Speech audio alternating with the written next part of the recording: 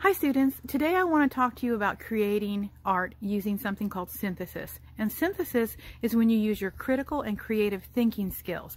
It's when you take something that you already know and you add it to something else that you might already know, and you create something brand new from those things.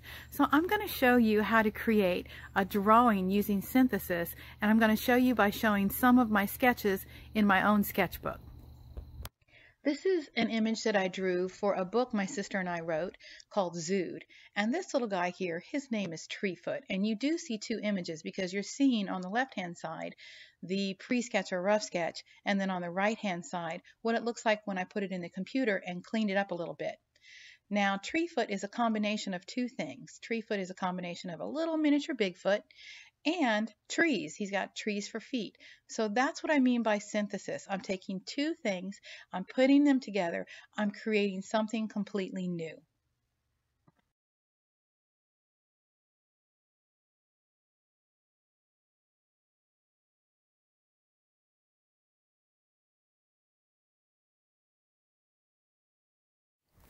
This is another illustration for a book called Stowaways, and you can see it's a work in progress. On the left-hand side is the first sketch, and on the right-hand side is the sketch with a little bit of value added, but it's not finished yet, and that's okay.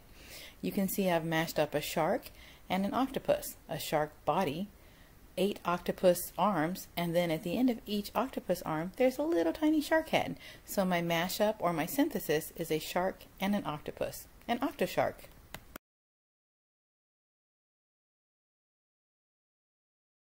I'm going to show you an example of how you can make a drawing where you take two things and you squish them together, kind of like a mashup.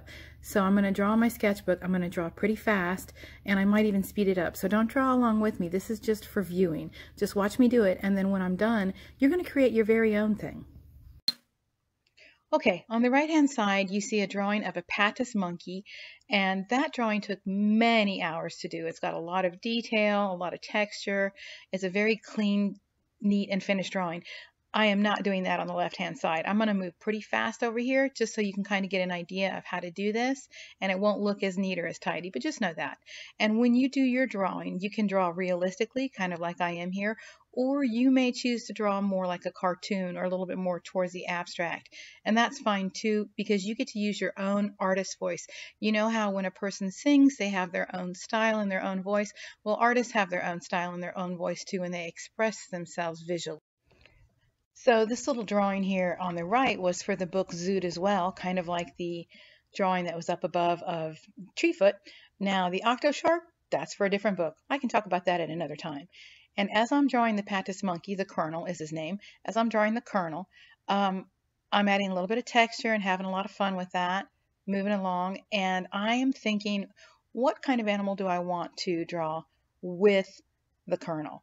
I want to add a different animal. I want to do a mashup. I want to do a synthesis using my critical thinking skills.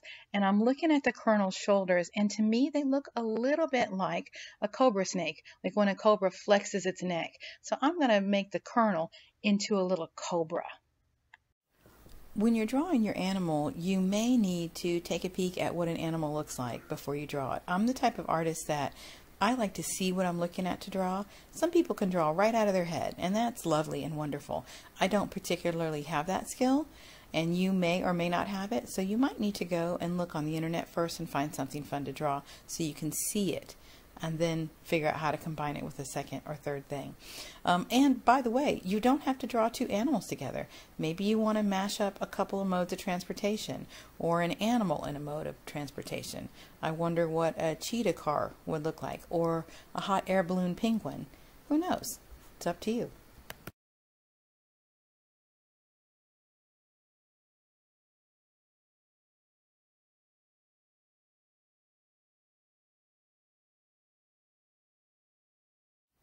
Now it's your turn.